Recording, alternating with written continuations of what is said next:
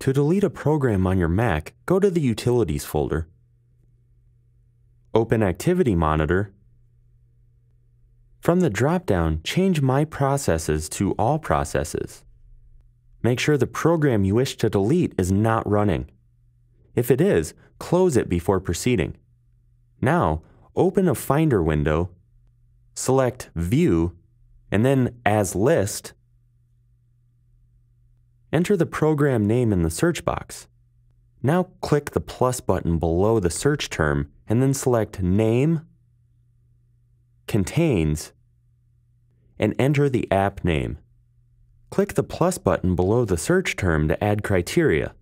Then click the Search Criteria drop-down and select Other. Scroll down and select System Files. Click the Aren't Included and change to Are Included.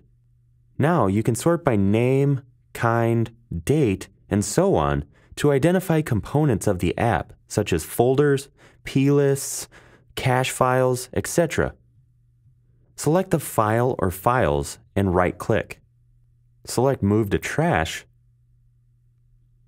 Delete all files and folders related to the program.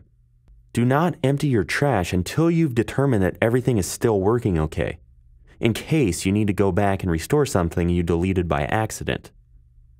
A reboot might be necessary.